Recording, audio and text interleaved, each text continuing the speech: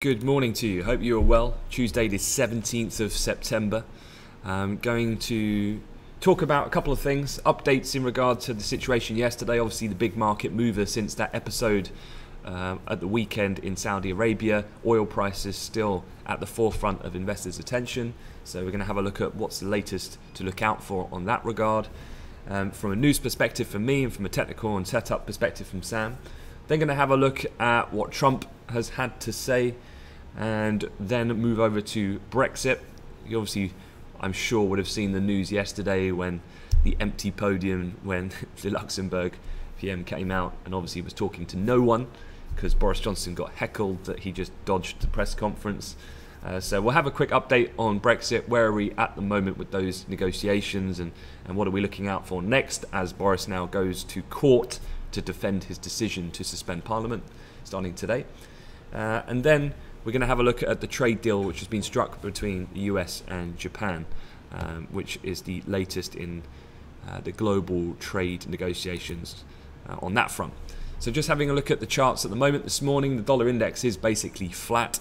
So not a great deal of movement in the major currency pairs. Euro dollar on the top left, perhaps just finding a degree of support technically around the session low that was seen late in the European afternoon.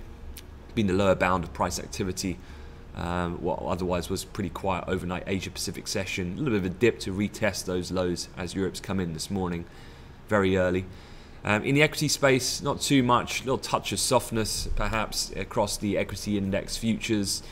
Again, the overall kind of broad interpretation for those other assets, aside from the spike in oil, is obviously the implications that has on underlying sectors, like we saw a lot of the across the Atlantic airline stocks in the States getting hit quite significantly yesterday. Jet fuel, one of obviously the biggest costs or the biggest singular cost constraint for an airline firm. So there were spots of weakness in relation to that move. But overall, as well, from a macro top-level perspective, people's concerns about renewed geopolitical unrest. How exactly is this going to be dealt with? Will the US get involved? Will this now lead to a new, more military-based confrontation between Saudi and Iran? Or all of this is quite destabilizing on that geopolitical front. So do you get that kind of traditional rotation in that respect coming out of equities? But all in all, the other assets are not really reflecting too much of that. Gold, if anything, is down this morning, but still holding that $1,500 level psychologically, which also lines up pretty well in the top right here to the S1 on the daily pivots. Still haven't fully closed the gap yet on the move, but when we jumped higher on Sunday night in the futures market, in the way really is that psychological handle and that pivot level and low tested this morning. T-notes flat. Support around pivot for the moment in the near-term price action, but largely unchanged and pretty similar to the Bund as well this morning. So let's get up to speed with what's going on. Let's have a quick chat about Saudi Aramco. To face weeks without majority of output at their major basically facility, which accounts for 50% of the entire supply coming out of the country. This is probably the latest development that's happened since the time we delivered the briefing from yesterday. Saudi Aramco becoming less optimistic that there'll be a rapid recovery in oil production from the weekend's attacks. And they've now moved the goalposts from a couple of days to now facing a couple of weeks or perhaps even months before majority of output is restored at that processing plant. So if you actually think about the price activity yesterday, it obviously exploded higher at the reopening of trade on Sunday night. However, we then came back down, natural kind of profit taking, and this is where the kind of technicals come into play. As I can see here, Sam had marked up yesterday the high that we had in the prior week, acts then as that kind of area of key support, and then as the details started to come through that perhaps actually the initial interpretation that we were getting from the press was that this could be quite a quick solution to fix. Obviously the US, as we were talking about yesterday, were intonating towards they could use things like the SPR, for example. Apparently Saudi Arabia have put the order out in order to put into work as quickly as possible idle facilities in order to get production back online, to mitigate the fact that 5.7 million odd has been taken away from that disruption. But the fact that it's going to take so long to get back online, as that started to come through, prices started to remain elevated, and again technically just hitting pretty much to the same exact point where we did at the initial volatility at the open on Sunday night. So still elevated for the moment, and we still remain, I guess, mindful of listening out for more concrete updates to the exact specifics, but I would imagine it's going to take some days before they really have a more accurate answer to that question. Now, a few other things to be aware of then. How much does the kingdom have in terms of crude exports and storage? Because obviously they will run a degree of inventory in order to counteract these types of events, so that there's no more severe immediate impact. And the stocks in days of exports is basically 26, and so for the time being that does buy them a degree of time. So if it is multiple weeks, although that I think will underpin the price of oil and help keep it elevated, they do have the ability to do that, and particularly depending on how quickly they can utilize the spare capacity they have with idle sites as well will be quite key to look out for. This as well is obviously Saudi operates within, still for this time being, within the framework of OPEC and OPEC plus, but as this graphic depicts, there's very little spare capacity that other members have.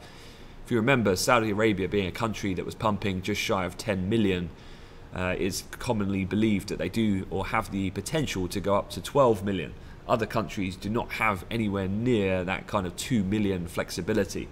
The UAE is probably the largest, as followed by Kuwait, but their spare capacity resides at about 300,000. Spare capacity at the other, of course, biggest non-OPEC member, Russia, is only about 110, 120,000. So if you think about it, even if this OPEC current supply pact is to cut production by, say, 1.8 million collectively, then even if they were to do the entire spare capacity that they have, let's say that's 300, 600, 7, 8, and then 750, 800,000, that is nowhere near offsetting the 5.7 million shortfall that Saudi Arabia are doing. So there's not really a lot that the rest of the OPEC nations can do, and that's not even saying that there's probably going to be a lack of appetite really to respond in such a way. This was an interesting or perhaps useful infographic that I saw last night. I did share this on my Twitter account. Obviously my handle for my Twitter account is below.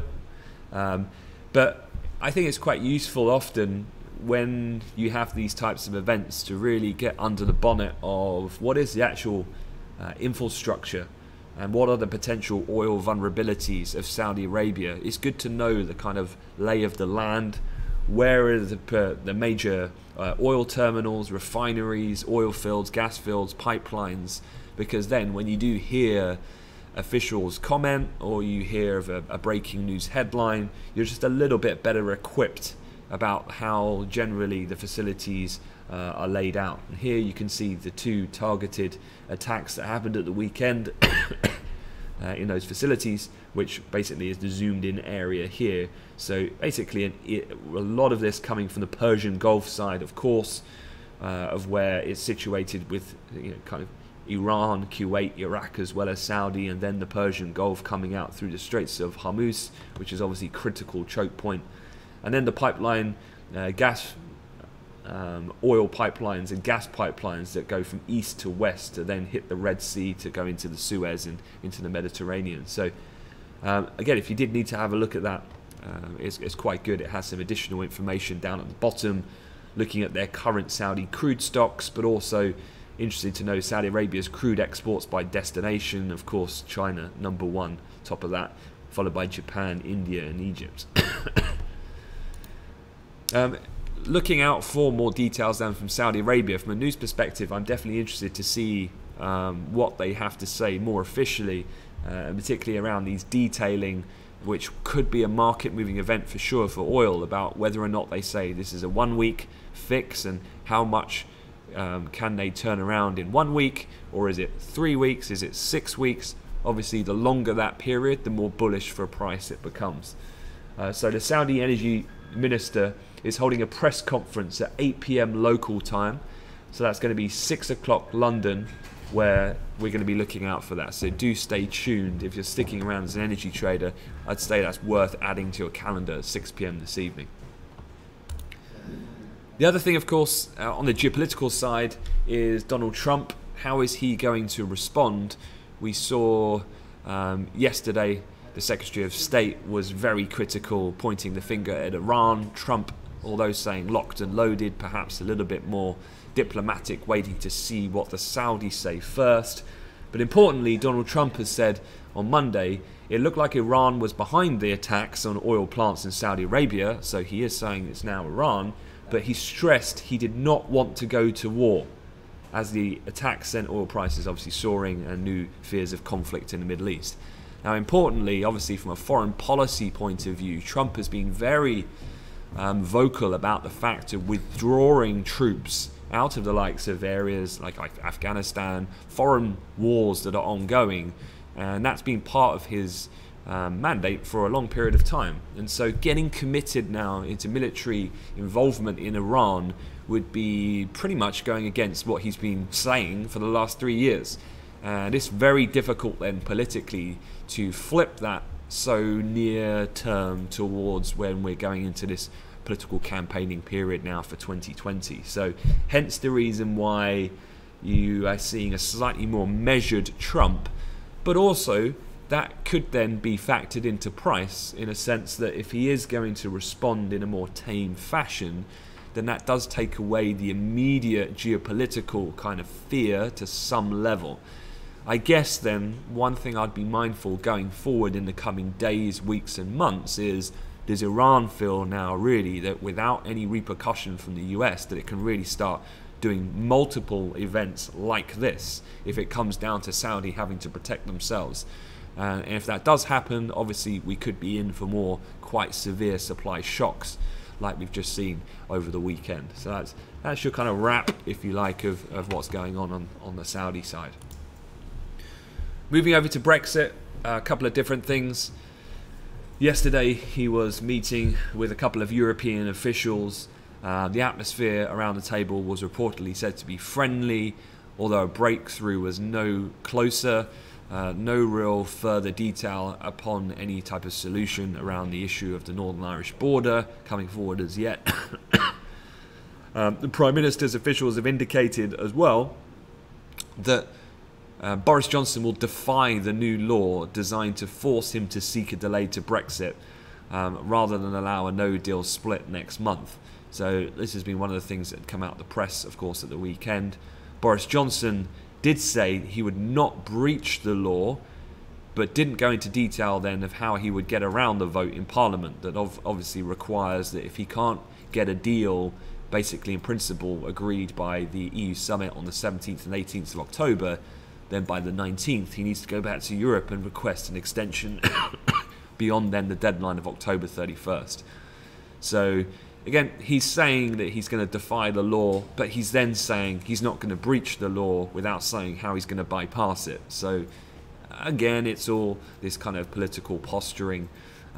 The things that are happening right now are the Constitution in itself is going to be heard in Supreme Court proceedings this week after Scottish judges ruled against Johnson's suspension of Parliament.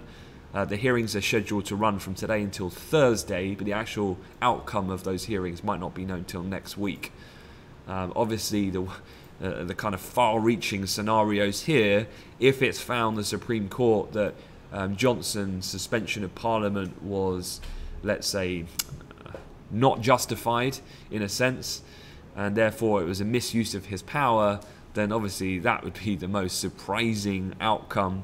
And I'd say probably the most then bullish in the sense of the pound in its initial reaction, but I don't think that's going to happen. I think these court hearings, quite frankly, are a bit of a sideshow rather than a main catalyst to change the direction of where we are heading at the moment.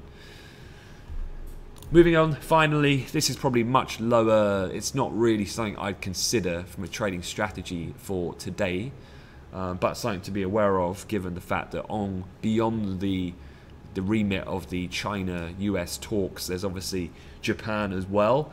And Trump has said the US and Japan have reached an initial agreement on tariffs. However, the one sticking point still is whether or not Trump is going to reverse his threats to impose tariffs on Chinese or Japanese auto imports, which of course are particularly important for an export-led nation like Japan in the automotive sector. So, yeah, quite interesting, but I don't think that this was the one that's ever been too much in question. I think the one that's very much more so outside of China that will be interesting in time will be, of course, the one when he starts targeting Europe, as he has done with Germany, that being the president more recently. Okay, quick look at the calendar. What have we got on the agenda for today? So, just having a look for the session, you've got German ZEW coming out at 10 o'clock. That, just as a reminder for anyone new to the economic data kind of series, ZEW is the economists and analysts 6-month, generally current conditions and 6-month outlook about what they think of the German economy going forward. So as you can see, these are deeply negative at the moment in terms of the actual index reading of economic sentiment. Looking for slight improvement off basically the worst bottoming out kind of process going on at the moment. So not exactly increasing optimism, but slightly less pessimistic, I'd say, is probably the best description of that. Is that going to move the euro, anything like that? I'd say probably not. Not having heard so recently from the ECB, I don't think the German data being weak is particularly shocking at the moment. Going into the US session, it starts to get more interesting from the activity side of the data sets. Industrial production, cap utilization, manufacturing output will all be watched quite closely. And then you've got the API inventories coming out later on tonight. Speaker-wise, a couple of ECB members, ECB's Lane and Coa speaking later, 5:35, 6 London time, later on, early evening. All right, that is it from me. Going to hand you over to Sam and wish you a good day ahead. Thanks very much, guys.